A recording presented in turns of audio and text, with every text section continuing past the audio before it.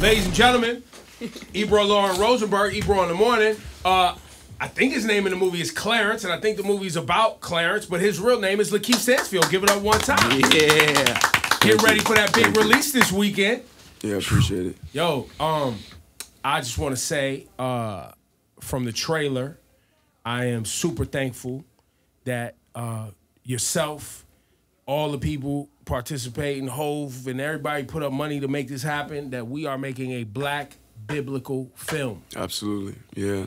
It's an exciting time, man. You know, I read the script when I was doing the Harder They Fall with Jeymes Samuel, and when he gave it to me, the first thing I thought was like, damn, we get to see black skin in a time and space where we haven't been really represented, and I just thought it was a great opportunity to explore that, explore what it looked like, with the backdrop of this great story of this character, Clarence, who's this guy who probably lived down the street from Jesus, around the corner from Jesus, and was seeing all the things he was doing. It was like, I want a piece of that action. Like, I want to be the man. You know? I told Jeymes Samuel, when I saw the trailer, I was like, yo, so Clarence is like the first clout chaser? That's what this is? Absolutely. Like, bro was like, oh, he's popping. I'm going to do that. So that is really the theme of the film to some degree? I think so. I think it's multi-layered metaphors, but I think part of it is this idea that we want to feel like we're somebody in the world, and I think that's what drives people often to do things to get attention. The attention is a lot of their, and a lot of the attention sort of it's like, it sort of supports the idea that I'm important in the world. And this is what he needed. This is what he wanted, to bring his family from point A to point B, to live a better life, to feel like he's somebody. And right now, it's doing a little dance on TikTok. And before, it was proselytizing and, telling people about the new schools of thought and new ways of thinking. So he used the tools he had at the time to try to get what was necessary. Now, was it the right way to go? That's the question. And he gets humbled and comes to a sense of redemption at the end of the movie. And that's why I thought it'd be a good story to tell. It also seems ironic for you that you just don't. You seem very anti-clout chasing in what I've been able to gather from you. It's ironic that you're playing that character, because I feel like, correct me if I'm wrong, do you agree with the sentiment that one of the problems we sort of have societally is how much it's about likes and attention versus just actual quality and conversation? Absolutely. I think the thing that I do identify with in Clarence is the idea that you have untapped potential that is not necessarily seen, but you know it inside, what you're capable of. Your potential is yet to be discovered, and you have a willingness to want to share in order to get the point across. You know what I mean? So I understand that, and that was his journey, really. I think it was less really about clout, and it was more about his own personal feeling like, I'm a successful person, I'm doing the thing that matters, I'm having an impact on the world. So once he was able to get that impact, he realized what came with that was a price that made him feel like, damn, what am I sacrificing as a result of doing this? And that made him make, ultimately, the right decision. And that's why I was really drawn into the character. It was when he came in an intersection to make the right choice, he made the right choice. And that made all the difference, despite the mistakes. So, Tiana Taylor is Mary Magdalene. Yes. You're Clarence. Yeah. Jesus makes an appearance. I hear. The apostles make an appearance. Yeah. Like, it does actually dig into biblical stories as we know it, right? And I guess as it's told, as we understand it. Absolutely. It's in the backdrop of it. So the backdrop is the biblical space that we sort of know and understand. And some of the characters pop up, but it really isn't centered around biblical stories. Got it. It's an imagination of a story of a man who lived in the biblical times. Right. So you see these people pop up, but really we're following the story of Clarence, who is actually a non-believer at the beginning of the movie, and sort of finds his faith through his trials and tribulations. Have you heard... Has there been any blowback, right? Because we live in a very tumultuous time, right? Everything going on in the Middle East, literally going on. There's, chaos and evil going on in that region on planet Earth right now, and has been for a long time. We talk about it a lot on this program and how we feel politically about it. But at that time, it's almost as if, me as someone who was raised in a household with a Jewish mother and a black father, and I have, Jewish family and Muslim family and Christian family and, like all these different, we've never been taught through the lens we know as modern understanding to accept the fact that there were black, African, dark-complected human beings in this region at that time. Yeah. The oldest Bible on earth is in Ethiopia, right? Some of the oldest Christian practices on earth are in Ethiopia, in Africa. Absolutely. And for this to happen at this time, I feel like it's amazing. I love it. It's poetic. I love it. But you as the face of this, has there been any vitriol, negative energy around this release towards you or towards the film? Maybe not towards you, but towards the film?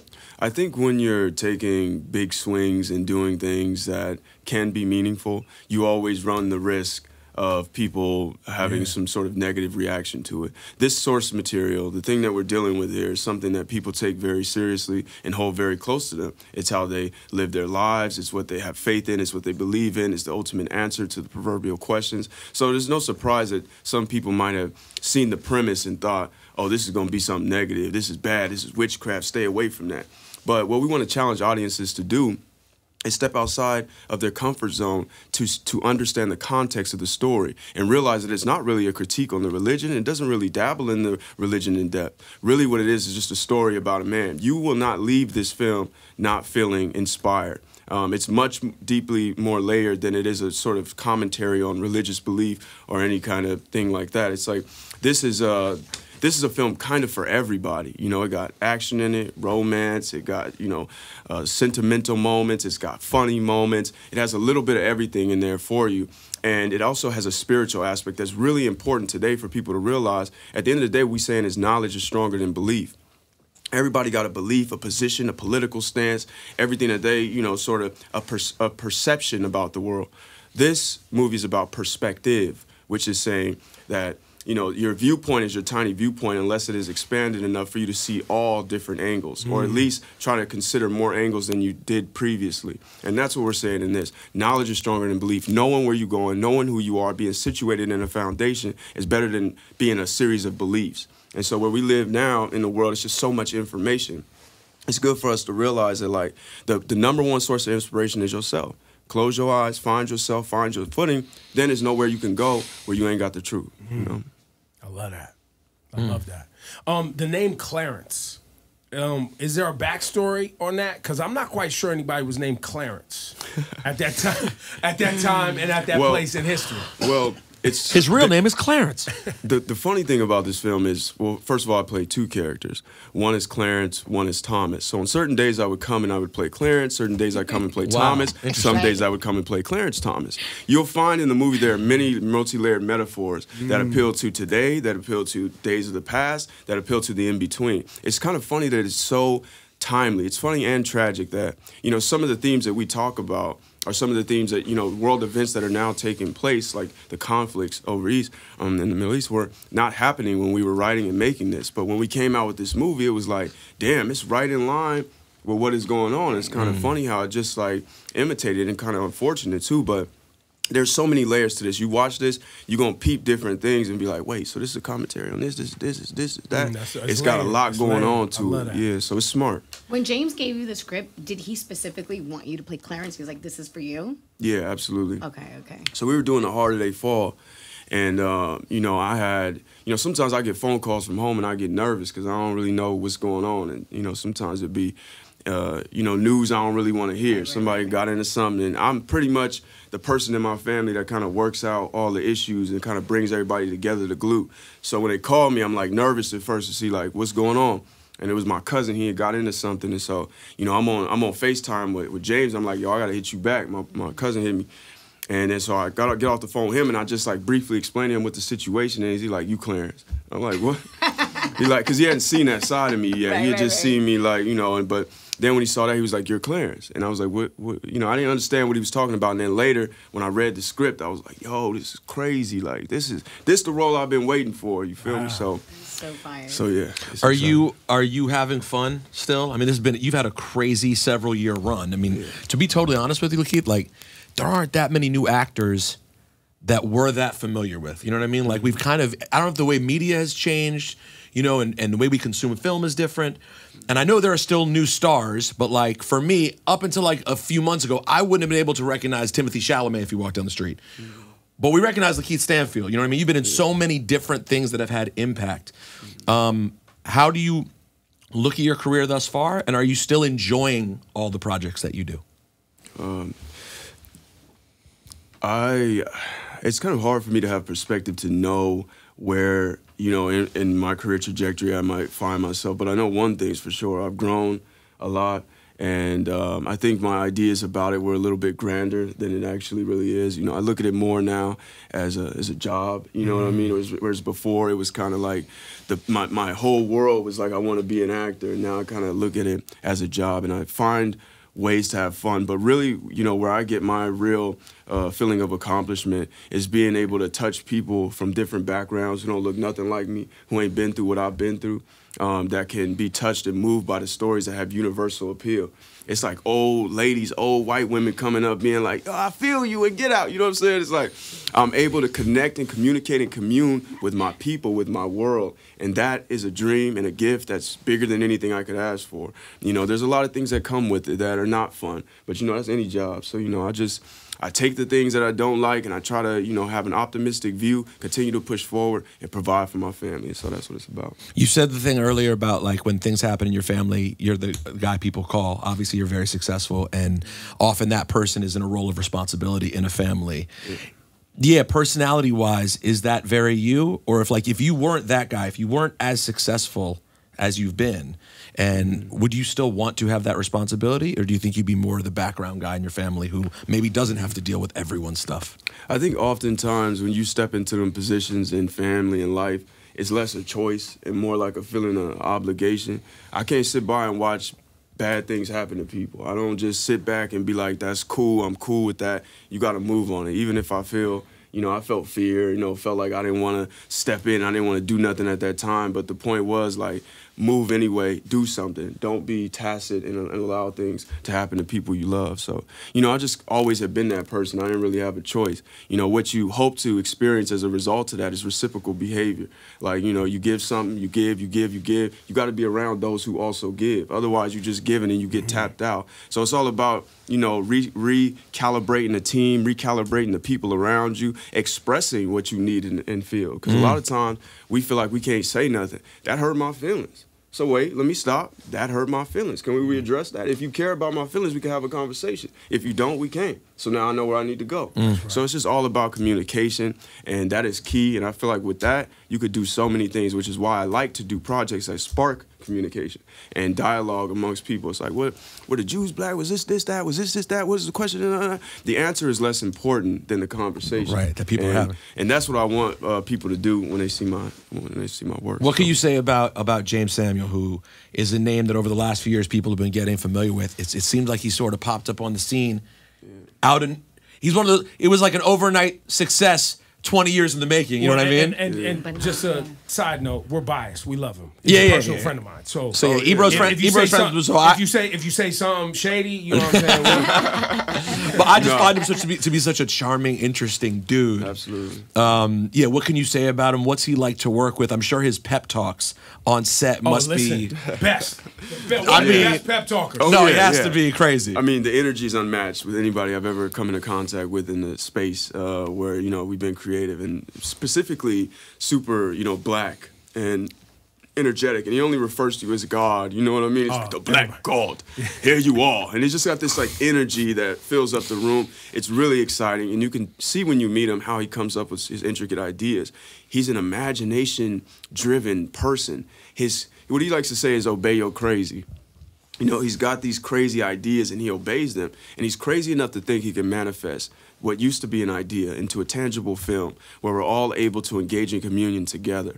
On both The Harder They Fall and on the Book of Clarence, we had these like giant dance, you know, he has giant speakers and they just play music. He bumping Jay, and all of a sudden he starts dancing and he starts to train, and everybody on the set is dancing, and it's like this big form of communion in robes and black skin, and I just felt like it was just this beautiful, like, divine sort of energy. So Hallelujah Heaven being a song on the soundtrack, you know, Lil Wayne and Buju Banton and Shaba and many others. It's just a beautiful compliment to the overall energy that was brought along in this. It was a spiritual movement, and it was led by Jeymes. And so, you know, ain't nobody like him. it's great. Now, you've also been close to the comedic and just genius of Jordan Peele. And working with you. Talk about that. Wait, and Donald Glover. And the different geniuses you've gotten to collab with is crazy. Well, let's start with Jordan and working on the movies. You guys have made classics at this point. Yeah, well, I've been quite fortunate to just work with like really talented individuals, and the interesting thing about it is they all come in so many different packages. Jordan is probably one of the most unassuming people you'd think that have just this very vast, great, big, endless imagination. He's very soft-spoken, doesn't say much. You could miss him in the room if you weren't paying attention, but has just such a unique perspective. And for Get Out in particular, it was good because he's both, he's mixed, he's white and black, and so that's a perspective that you don't dive into much really in popular art, and you don't really get to see what that perspective looked like. Typically, if you're mixed, you take one side or the other, and it depends on how you're presenting in the world, which side you sort of tend to lean more into. So therefore, you take on those characteristics and you profess those kind of perspectives generally. But in Get Out, really he had this unique perspective where it was like, I'm both, so I get like both sides of how this looks, how this feels, what the ambitions are, and so I was able to incorporate those. And it was quite eye-opening to walk that path with him, because I was like, I had one idea about it, but then he, added, more textures to it, and I was able to see it from a different perspective. And he's also so funny, and I don't think people realize funny people are funny because they're smart. And it's because they're also brazen. Intelligence and brazenness mixed together with sort of a cynical outlook, which accompanies intelligence, is how you get comedians. You're never going to get a funny comedian who's glib, who doesn't have a sharp sense of the world. So it was dope to work with him because you were sort of getting all this different game, and then you also got a unique perspective for the particular subject matter we were dealing with. So it was awesome, man. And it's cool to have somebody like him in your pocket where you could just hit him and be like, yo, I got this idea, and he's just like, yeah, that's dope, or that's crazy, So. Yeah, it's one of the great minds of our time to be able to hit on the jack. Like, yo, I was thinking about X, Y, and Z. By the way, you should give yourself credit too. And I know it's a thing people just say that you're fortunate to have worked with, but like it's not coincidental. It's not coincidental that they've all reached out to you. You're kind of good at your job, bro. That's what I was trying to say about the things you've done. It's like it's not coincidental. People keep using you for these meaningful projects. You know what I mean? Yeah, thank you, man. Thank you. Well, so what's Donald like then in that space? Because Donald's very different in terms of he's not like Jeymes. He's also very inspirational, and he's also very brilliant, but I'm sure his approach is different on set. Well, I think I think the thing that kind of drives him is like, I'm better than what y'all think I am. You know what I mean? I feel like for a while he probably felt like, during maybe his college years or something, that he wasn't really able to say how G he was. It was so many different ideas that, and things that was going on around. It's kind of hard from a certain platform to let your light shine and for people to know just what you got. And I think he was sort of frustrated by that, and that frustration drove him to make bigger and better things. And finally, when he came out, he's like, nah, this is what y'all think I can do. This is what I can really do. And I think that kind of like underdog feeling really drove him to be the person that we know today, like this big, massive person. And sometimes when people underestimate you, it's a perfect platform, a perfect environment for you to really blossom. It's like, I want you to hate because I got so many things that you can't see and can't know that are yet to be born. And I think that when they finally came out, he came out hard and continues to kind of go that way. You ever see, I don't know if you've ever seen it, he did a freestyle on my show like 10 years ago. Oh, yeah. And he didn't tell me what he was doing. He said, I just want to come up there. And I was like, all right, of course. And he came up there and he had this prepared rap. The joint has like 20 million views now on YouTube. And it's very much what you're saying. Like, he had this moment that he did not hit me to before. Yeah. Of like, I'm going to show the fuck out today. Like, people are going to see me. And if you watch what he does, he did it on the Grind My Whole Life instrumental. It was his moment to be like, people think I'm like a nerd rapper. They don't know I can spit. I'm a real musician. And when he shows you, and then he did it with the singing too. When he started singing, I was like, oh, Donald's singing? He played me sober. I was like, oh, he sings, that's neat. And then you're like, oh, he can sing. Oh, he can, and by the way, make great songs. Great songs. Look, all the nerds, all the people that, people think are the ones that are the fodder for the picking on, the people that's just like, oh, you ain't, those are the ones that be running the world. you know, if you probably saw Elon Musk in high school, you would probably be like, you know, who is this guy? Just walking past him. And then, you know, he's able to amass this massive success. It's not always the case, but it's important to treat people how you would like to be treated and to reflect the inside on the outside. It's very simple. If we can do that, then, you know, we make room for everybody to be able to thrive. And then people, when they get up, they don't forget about you. You know what I'm saying? So it's like, you know, it's the golden rule. We enact the golden rule, then everything will be cool. It's so simple, but it's true. Especially, like, for black men, it's important for us to, like, you know, stick together in order for us to meet each other where we at, just as humans. You know, we got enough things in the world that's trying to tell us who we are, who we should be, and try to fit us into these ever smaller categorical imperatives. It's important for us to free them chains up and be like, yo, you good to be you. As a matter of fact, I'm glad you because that allowed me to be me, you know? Lakeith Stanfield, ladies and gentlemen. He is Clarence in the Book of Clarence, out this weekend. Yeah. Or sometimes he's Thomas. The 12th. Sometimes he's Clarence Thomas. Yeah. Which is crazy. Yo, give it up, man. Thanks, Thank you Lakeith. for coming by the program, thank you, man. guys. Appreciate you. Yeah, man.